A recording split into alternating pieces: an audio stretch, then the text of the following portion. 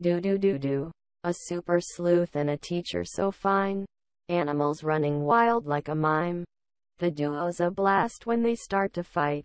Skinner always lies, but Chalmers is alright. He's always in control of the town tonight. The mystery man and the teacher in town tonight. See any more? Welcome, Superintendent Chalmers. Please come in. Thank you. Have I come at a bad time?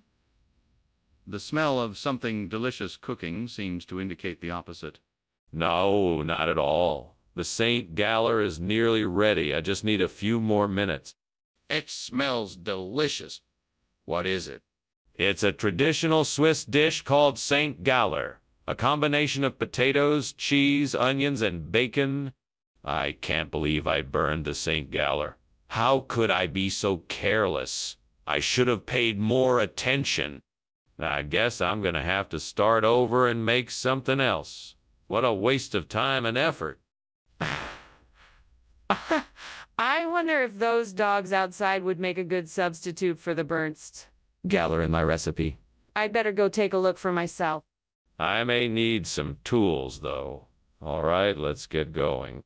Now, which one of these dogs looks the most appetizing?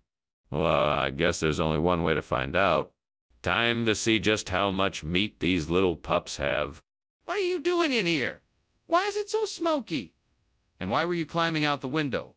Oh, it's nothing, Superintendent Chalmers. I was just making a delicious steamed St. Galler and the steam got a little out of hand. That's all it is. What I want to know is why you were climbing out the window. Are you hiding something? No, I just wanted to get some fresh air. It's stuffy in here because of the steaming. Skinner, what is this? I specifically asked for St. Galler. This looks like dog meat. Yes. What? What? That's what we call it around here. St. Galler dog meat. It's a regional delicacy. You're in for a treat. I'm not going to eat this. I asked for St. Galler and you know it. Who do you think you're fooling? I don't believe you. I'm seeing this for myself. Let me in the kitchen. No, you can't. It's too dangerous. It's likely a gin or something. I won't let you near it until I'm sure it's safe.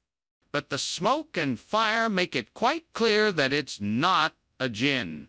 It's a fire, and it needs to be extinguished immediately. No, I'm sure it's not a fire. I think it might be a gin. We need to be careful and not rush in recklessly in case we make it worse. We have to act now. We can't just stand here and do nothing. We need to put out the fire before the entire kitchen is engulfed in flames. Well, I sure appreciate the lunch, Seymour. I must be going now. Goodbye. Goodbye, Chalmers. Don't forget to come back and visit soon. Will do. Have a good day. You too. Bye now. Bye. Bye.